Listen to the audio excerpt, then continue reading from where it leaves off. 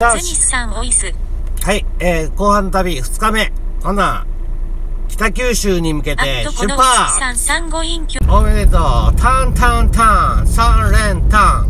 3連タン。タン。タン。ちょっと待って。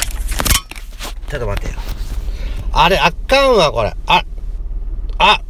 壊れてる、これ。カメラ切り替えました。ほら、僕何もしてない。何もしてないのに、ほら、カメラが切り替わるんだよ、勝手に。なんでこれ。何もしてない。ほら、ホールドアップ。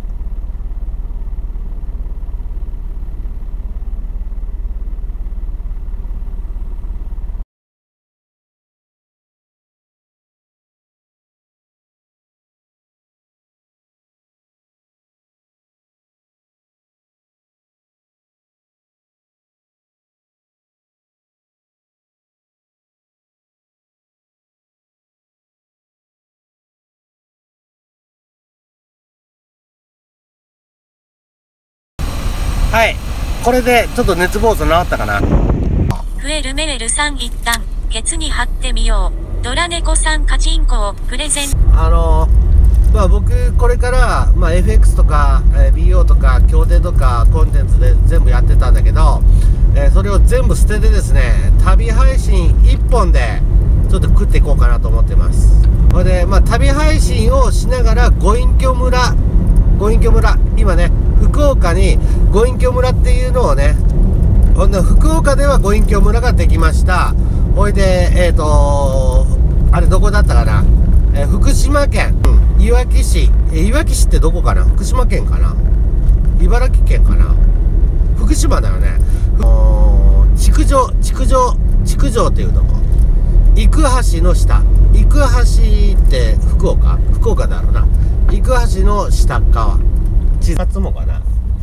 で、ご隠居村、そこの、なんていうのかな、竹が竹田みたいな、竹やぶになってます。で、その竹を切ってですね、竹を編んで、で、竹は竹林で、ある程度伐採してですね、もう全部伐採しようと思ったら難しいから、竹やぶの中に、ある程度ちょっと土地を確保してですね、その中に竹ハウスを作ろうと思う。竹ハウス。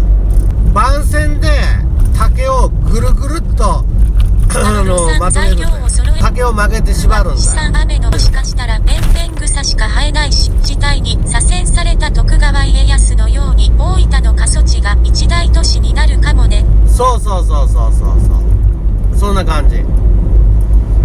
だから、聞いてみたら、その北九州から約40分。ほんとね、場所的なもので言うと、生橋行くと思ってくれたらええわ。生橋っていうか、もう詳細な場所は、築城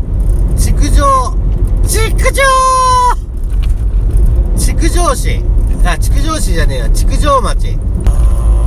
そう、水も引けない。水引こうもと引けるんだろうけど、月の支払いがいるじゃん。海岸があるやろ、海岸が。なんとか海岸言うて。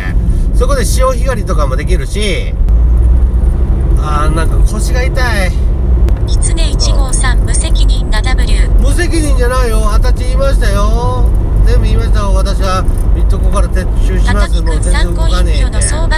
僕は、ビットコインは、障害収支プラスです。何も聞こえないよ。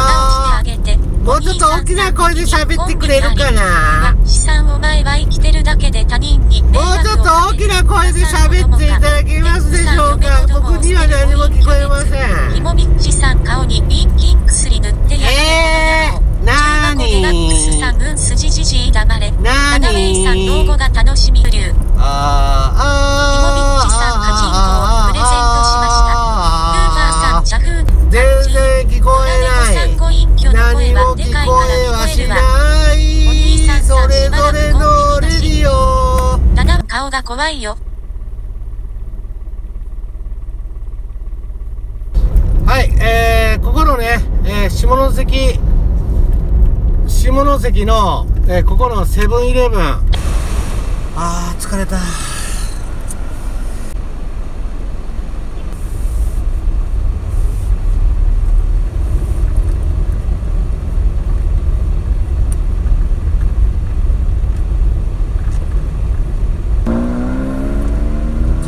トンネルです。まあ電波が届かんかったらごめんね。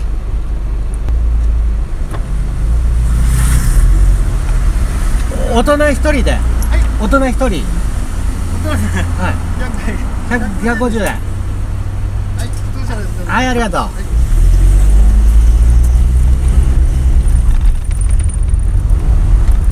はい、このお月さん大人1人、のんびりご隠居さん大人1人ってわら、ドラ猫さん苦笑い W あ、ここカーブしてるから危ないんだ。トンネルカーブしてるな。まっすぐじゃないんだ。下ってます。すっごい下ってる。どんどん下ってる。どんどん下ってます。鬼瓦どんぞうさん歩いて渡れよ。歩いて渡れるのここ。はい、出ました。関門トンネル終了でございます。眩しい。どうするかな。今日とりあえず17時ぐらい、17時ぐらいから小倉駅、17時に小倉駅集合。とりあえずで、とりあえず来れる方は DM ください。はい、今回の動画はどうでしたか。よければグッドボタンを、チャンネル登録はこちらまでお願いします。